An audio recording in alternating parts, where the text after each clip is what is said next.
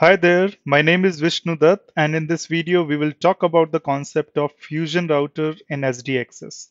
Please watch this video till end as I have an announcement at the end which may be important for you. Once again, I am repeating my statement that if we want to learn a new concept, it is important to know that why at the first place this concept has come into picture, what problems this new concept is solving.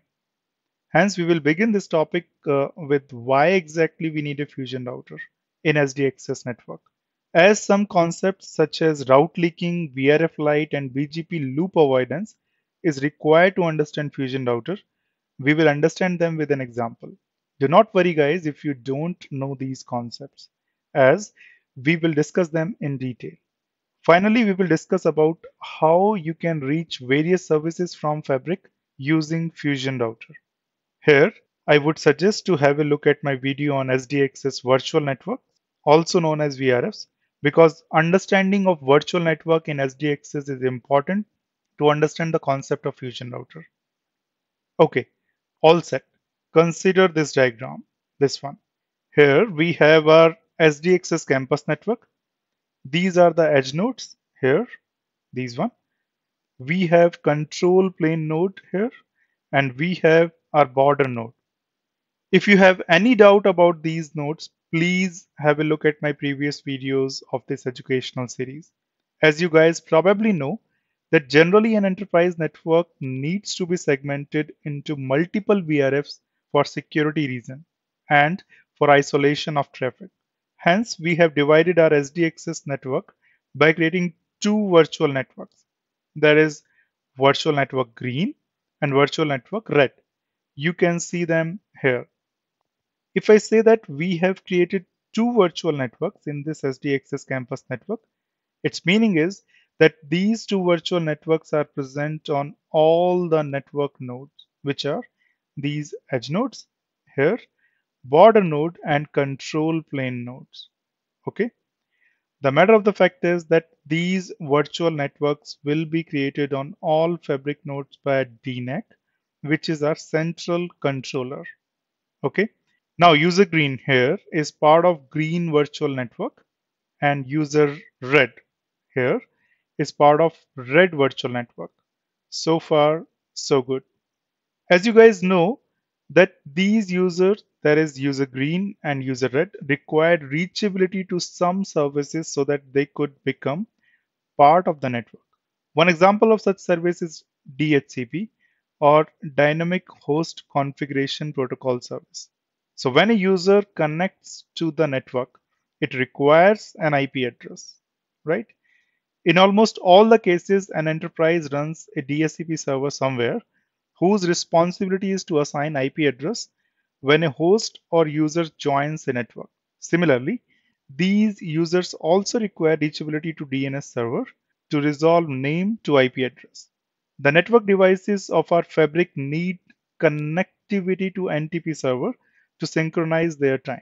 We call all such services like DHCP, DNS, NTP, etc. as shared services because these services are shared across multiple users and devices.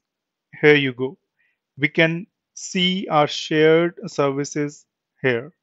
I forgot to mention about Identity Services Engine, or ICE, which is a very important shared service that authenticate and authorized users on the network. These shared services are present outside of the SDX's fabric. Sometimes these services are also present in data center. Here we can see a router also, this one, which has all the necessary routes to reach shared services. Okay. Now a big question here is how these users, these one, can get to the shared services. The answer is simple, that we need to connect this shared services router with our border router, right here.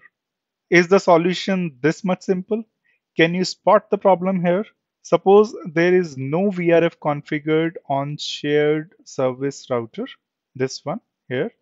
This means that all the shared services routes are present in global routing table, or GRT, correct? But here on border router, we have two VRF configured, which are VRF green and VRF red. So here we can see VRF green and VRF red, correct? So what should this link look like? This one. Should it be part of global routing table, GRT, or should it be part of green or red virtual network? Where will you do the route leaking? Till this point, I presume that you got to know that there is an existing issue which is stopping these fabric users to reach the shared services. This is an interesting problem, right? And this is where Fusion Router will come into picture. Okay, let's discuss the solution now. Consider this router. This is our border router. We know that it has two VRFs. Here are the two VRFs, VRF green and VRF red. The global routing table or the default VRF is shown with light blue color here, correct?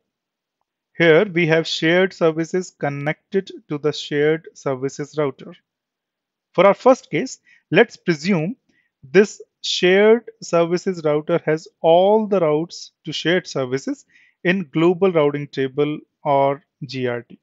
So suppose we have a DHCP server in shared services, which is a part of network 172.16.1.0/24. Okay. Shared services router is learning this route via BGP, and this route is in its GRT or global routing table. Now let's connect border router to this shared services router. It is important to pay attention on the color of the link. As you can see, on shared services router side, we have light blue color that signifies that these two interfaces are part of global routing table or GRT. On the contrary, on border router, the first interface is part of green VRF and the second interface, this one, is part of red VRF. Okay. Let's say you are running BGP on these two interfaces. Here at the border side, we have BGP AS number as 100, and here this side we have BGP AS number as 200. Let's consider two more routes from the campus side. Suppose network 10.1.10.0/24 is part of VRF green and 10.1.20.0/24 network is part of VRF red, and we are advertising these networks via BGP towards shared services router here. Okay. Once done, this router will have two more routes in the BGP table, this router. So overall, this router has three routes learned via BGP. And what are those routes? First one is 172.16.1.0/24. Second one is 10.1.10.0/24. And third one is 10.1.20.0/24. Border router will learn shared services DHCP route in both of its VRF. So finally, at border router, green VRF routing table will have 10.1.10.0/24 and 172.16.1.0/24 route. And red VRF routing table will have 10.1.20.0/24 and 172.16.1.0/24. This way, the users in SD Access Fabric can reach to shared services. Wait a minute, do you see another issue here? Can you tell me why VRF Green doesn't learn 10.1.20.0/24 route from shared services router? Or why VRF Red here doesn't learn 10.1.10.0/24 route from shared services router? The answer is simple. BGP avoids loop based on AS path. When route 10.1.10.0/24 is advertised to this router, BGP will set AS path value as 100, right? When this route is advertised by this router towards border router over the below link, this one, this router attaches AS 200 as AS path value. Hence, the AS path value will become 100, 200, right? When border router gets this route in red VRF, it immediately discards it as it sees its own AS number in AS path attribute of the route. Correct? This is simple eBGP loop avoidance mechanism. Right, guys? So this router, this one, which we were referring as shared services border router, is the key here as it is responsible for the fusion of routes. It is learning from shared services with routes learned from border router. In SDX's terminology, we call this router as fusion router. The main function of this router is that it allows the users in different SDX's virtual networks to reach shared services. Fusion router configuration is not automated by DNA controller and manual configuration is required on this router. One another important question here is, can we use another routing protocol between border and fusion router? And the answer is yes. We can use EIGRP or OSPF here. But the issue with these protocols will be that green VRF will learn 10.1.20.0/24 route along with 172.16.1.0 route from fusion router. And red VRF will learn 10.1.10.0/24 along with 172.16.1.0. Correct? So what is the problem if these VRFs learn route from each other?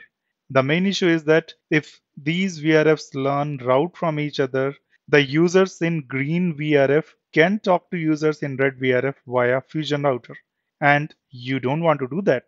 The reason is that you have segmented your SDXS network into two VRFs because you don't want that the users in this VRF can talk to each other. If these users can talk to each other, then it is wiser to put them in same VRF at the first place. Correct? Now let's discuss a case when Fusion Router is learning the shared routes in a VRF. Consider this diagram here. BGP is running between Fusion and border router. Here, the Fusion router is learning the DSCP route 172.16.1.0/24 in shared service VRF. Okay, here, this one. So this interface, this one is part of shared service VRF. To make it more interesting, we are extending both green and red VRF from border router to Fusion router. This can be done using VRF Lite technology by making these interfaces as sub-interfaces. So these interfaces are sub-interfaces now. Okay. As you can see on Fusion router, we have three VRF configured. Now, the goal is that shared services VRF should know the route from VRF green and VRF red. VRF green here, this one, should have only the shared services routes. VRF red also should have only the routes from shared service VRF. How we can achieve this? This is simple and can be achieved easily through route leaking. The concept is that when we create a VRF in a router, it gives us the flexibility to attach values to routes in that VRF. This value or identifier is known as route target. We can export or import the route based on these route target. So consider this configuration for VRF green on Fusion router. Here, this one. We are exporting the routes of this VRF using route target value 1:1. And in this VRF, we are importing all routes which match this route target value 3:3. What is this 3:3 value? This is the route target export value in shared services VRF. Let's see the shared services VRF configuration. Here you go. Here we are exporting the shared services route with route target value of 3:3, which we are importing in green VRF. We are importing 1:1 and 2:2 in shared service VRF. 1:1 is fine, but what is 2:2? Exactly, you got it right. 2:2 is the route target export value of red VRF. Here you go. Take your time to understand these configurations. The process which we are doing here is known as route leaking. So now the time of announcement. As you would have noticed, this educational series mainly talks about the concepts of SDXs which are really important when you implement them on real devices. I am in the process of creating a hands-on series on the same topic where we will see how things work on real devices. Along with this, I have noticed that there are many questions which are frequently asked in networking related job interviews. I will upload the videos on how to answer such questions effectively. Please do subscribe to my channel and you will get the notification of all my new videos. This was the last video of SD Access series and I hope you have enjoyed it. See you in next series of videos.